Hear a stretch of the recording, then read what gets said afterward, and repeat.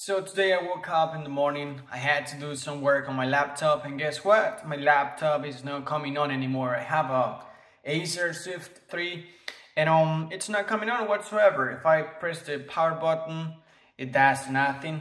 As you can see, black screen, and I know it has power because I charged the laptop yesterday, but somehow it's not coming on.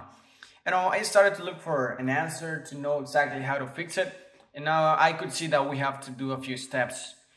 First, we need to remove any external cable like HDMI cables or USB drive that you may have connected to your laptop. So we're gonna do that right now. We're going to unplug my USB like this. We're going to disconnect the HDMI cable because I had my laptop connected to my smart TV via HDMI cable.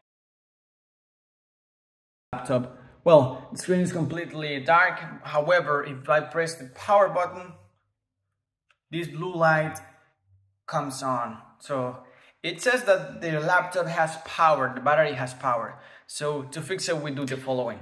We're gonna flip this over like this. And we're going to look for this particular tiny hole. This one right here. I hope you see it good. This one. This is to reset the battery.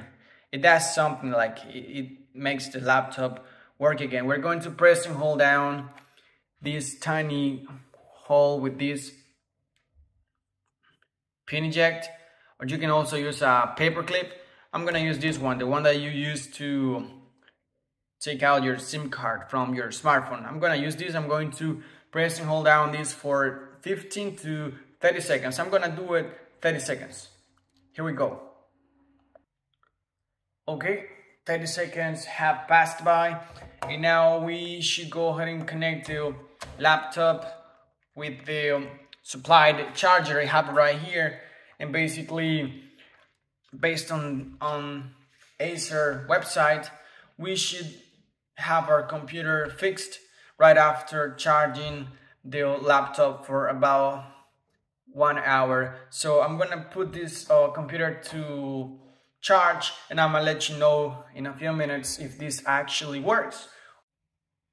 Okay, an hour has passed by, and now the laptop should turn on. So you see this blue light.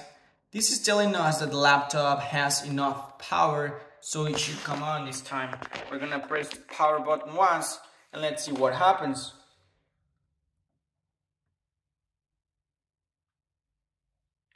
Oh, I see some lights on the keyboard, and there you go. Now we're getting picture. There you go. We fixed it. Well, it actually worked. I hope this video helps you. If so, please subscribe to the channel. I really appreciate your help. And thanks for watching. Bye bye now. You take care.